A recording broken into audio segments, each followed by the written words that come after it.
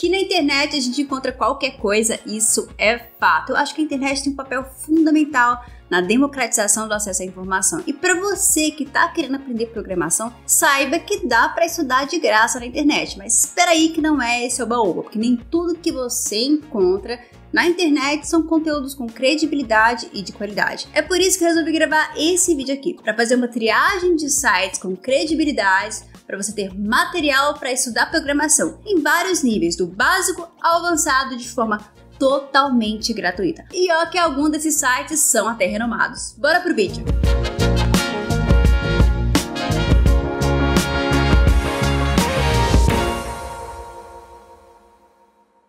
Olá pessoal, bora para mais um vídeo. Eu sou Carol Atequita e seja bem-vindo ao meu canal, o Atequita Dev. Eu sou engenheira de software sênior, trabalho nesse mercado de tecnologia há mais de 12 anos e tô aqui toda semana compartilhando conteúdos para quem quer aprender programação, conteúdo sobre tecnologia, conteúdo sobre carreira internacional, conteúdo sobre carreira freelancer. Se você gosta desse tipo de conteúdo, não deixe de se inscrever porque tem muito conteúdo aqui e assim você também apoia o canal. Recentemente eu fiz um vídeo aqui no canal sobre dicas de cursos gratuitos nas melhores universidades do mundo. Eu fiquei tão feliz com o resultado desse vídeo e com o feedback de vocês que eu fiquei inspirada em trazer novos conteúdos. Aliás, falando de feedback, muitas pessoas até me marcaram lá no LinkedIn falando que começaram a fazer os cursos a partir da minha indicação do vídeo, e é incrível pensar como uma indicação pode transformar a vida de uma pessoa, assim como eu falo mesmo no meu propósito de mudar vidas com o poder da informação. Pensando nisso, então eu me inspirei em trazer esse outro vídeo aqui com mais conteúdos para ajudar você a aprender programação de graça aí na internet, alguns sites bem legais que vão te ajudar. E olha, mesmo se você não está começando, se você já está no mercado, os sites que eu vou trazer aqui tem vários níveis de conteúdo, então tem tanto para quem está começando do zero, tanto para quem já está no mercado e quer continuar aprendendo e evoluindo. Aliás, entre os conteúdos que eu vou indicar, tem até conteúdos para crianças, né? Eu acho que se eu tivesse um filho, com certeza eu ia querer mostrar esse universo da programação para ele, mostrar esse universo de tecnologia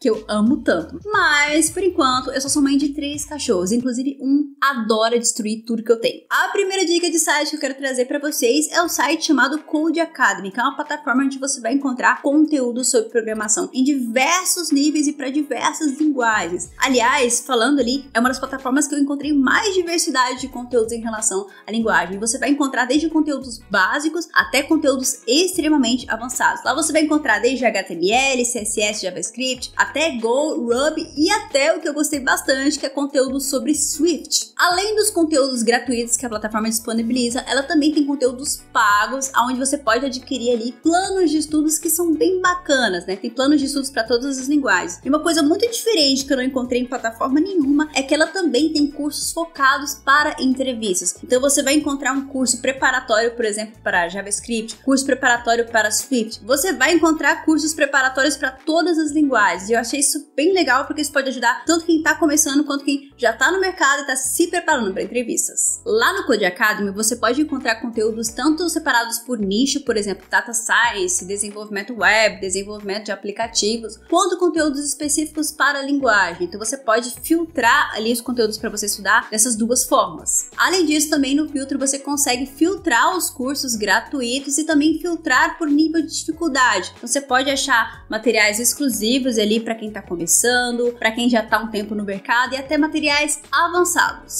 Uma coisa muito importante de se falar é que a plataforma tem uma metodologia de ensino ali que tem a prática ali no seu escopo de estudo. Então, ao longo dos conteúdos que você vai estudando, vai ter momentos específicos onde você vai poder colocar a mão na massa e colocar aquele conhecimento em prática dentro da plataforma mesmo, de forma bem interativa. Para testar a plataforma, eu até comecei um curso de Kotlin. Para quem me segue lá no Instagram, sabe que eu estou estudando Kotlin agora, e eu comecei a estudar dentro da plataforma e achei bem interessante essa interação de prática com teoria. Então, testei e recomendo o Code Academy. A segunda dica de site é o Coursera. O Coursera é uma plataforma ali que foi criada por professores da Universidade de Stanford. Essa hoje é uma das principais plataformas de MOOC, que é Massive Online Open Courses, que é cursos online abertos massivos ali, né? Você vai encontrar uma infinidade de materiais no Coursera. São mais de 150 instituições parceiras e entre essas instituições você vai encontrar até universidades brasileiras. Ou seja, um ponto muito forte do Coursera é que você vai encontrar material em português para estudar. E falando justamente de materiais em português, eu poderia destacar um curso de introdução à ciência da computação com Python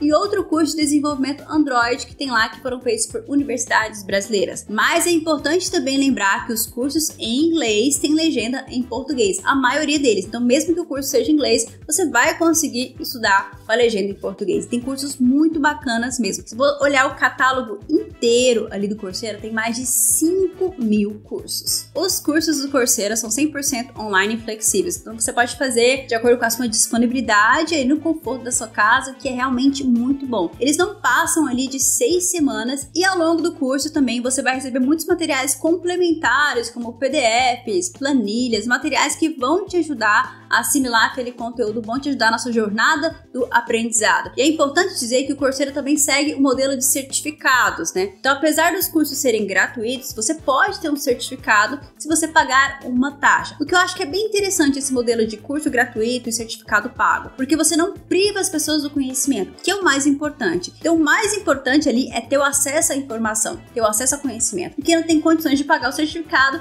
vai ter acesso ao que é mais valioso, que é de fato o conhecimento. Já imaginou o seu site sair do ar quando você menos espera? Aquela aflição de passar o link para o cliente e acabar passando vergonha de fato, literalmente, né? Mas quem hospeda o seu site na HostGator não passa por esse pesadelo, porque ela conta com 99,9% de disponibilidade, além de segurança, infraestrutura de ponta e um suporte que funciona 24 horas por dia. E não importa o tamanho do seu projeto, pode ser uma landing page ou até uma plataforma. A HostGator tem os melhores planos de hospedagens para você começar o seu negócio e crescer de forma escalável. Na descrição desse vídeo você vai encontrar um link para saber mais e ainda garantir um desconto super especial nos planos da HostGator. E a próxima dica que eu vou trazer para vocês é uma parceira aqui do canal que eu tô sempre indicando, que é a Dio.me. A Dio.me é uma plataforma brasileira que traz conteúdos de forma gratuita que impacta milhões de pessoas. Eles já distribuíram mais de 1 milhão de bolsas. E lá você vai encontrar vários tipos de conteúdos para várias linguagens, para vários nichos de forma gratuita, o que é muito bacana. Além dessa questão gratuita, eles também têm os planos pagos ali, onde você tem conteúdos focados em nichos específicos, como por exemplo, o plano Dio Globo, que é focado em carreira internacional. Inclusive, eu já fiz uma masterclass no Dio Globo e já participei várias vezes do Dio Expert, dando mentoria sobre carreira mobile, carreiras em tecnologia. Eu tô sempre por lá e super recomendo porque eu vejo o carinho que eles têm em relação à comunidade. Eu acho que esse é um ponto muito forte.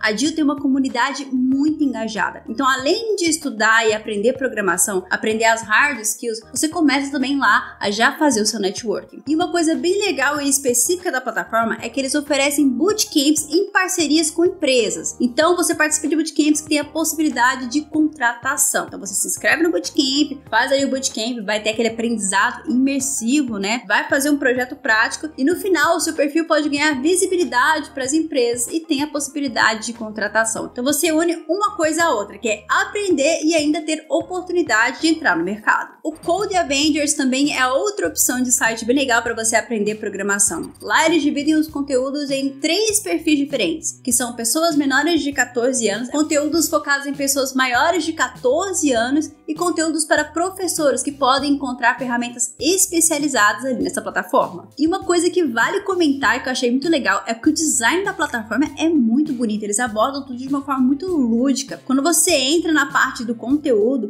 eles fazem uma analogia ali a um iceberg, onde você vai se aprofundando nos conteúdos ali nas trilhas para você ver o seu nível, né, se é básico ou se é avançado. Eu, como entusiasta em UX, achei essa abordagem sensacional. Lá você vai encontrar tanto cursos gratuitos quanto cursos pagos. E é legal dizer que a maioria dos cursos gratuitos estão focados justamente nesse perfil de menores de 14 anos. É por isso que eu disse que eu ia indicar um site que seria bem interessante para crianças, porque ele aborda tudo de uma forma bem lúdica. Uma coisa que eu achei bem legal das trilhas é que são trilhas bem práticas, como por exemplo, você vai aprender a desenvolver um jogo em JavaScript. E eu gosto bastante dessa abordagem porque eu acho que a prática ajuda na assimilação de conteúdo e também essa questão de trazer um projeto empolgante ajuda demais a aluna a ter interesse em aprender. E foi por isso que eu resolvi trazer essa dica bem legal de site para vocês. O próximo é o Degree, que é uma das maiores plataformas de e-learning do mundo. Lá você vai encontrar uma tonelada de cursos gratuitos. Lá no Beat Degree você vai encontrar conteúdos desde introdutórios à programação até conteúdos sobre desenvolvimento de games, por exemplo. Tem vários conteúdos lá sobre várias linguagens também. E o que eu achei bem interessante é que eles abordam linguagens mais comuns, como JavaScript, por exemplo, e até linguagens menos comuns, como o Solidity, que é uma linguagem orientada a objeto utilizada ali na implementação de contratos inteligentes para plataformas em blockchain. Aliás, sobre blockchain, é legal destacar que a plataforma utiliza essa tecnologia. Então os alunos eles meio que têm a possibilidade de ganhar aprendendo através de tokens que são gerados ali, as bolsas que são geradas ali baseadas em tokens que podem ser trocados ali por outras moedas também. É bem interessante, outro fator bem legal dessa plataforma é que eles gamificam bastante o processo de aprendizagem. Então você vai ter um ensino bem gamificado. Eu particularmente acho que a gamificação é uma ferramenta poderosa para promover o engajamento em relação ao ensino. Eu não sei por que nem todas as plataformas utilizam a gamificação no processo de aprendizagem, porque realmente ajuda bastante. Eu quero até possivelmente trazer algum conteúdo sobre gamificação aqui pro canal, então se você tem interesse nesse tipo de conteúdo, não deixe de comentar. E se você chegou até aqui, eu quero saber, você gostou das dicas de site que eu trouxe pra vocês? Tem alguma outra dica que você queira colocar nos comentários pra ajudar a galera? Não deixe de comentar, interagir, compartilhar, dar o like no vídeo, se inscrever no canal, porque assim você tá falando pro YouTube que esse conteúdo é relevante e precisa atingir mais pessoas. Eu espero você em um próximo vídeo e até mais!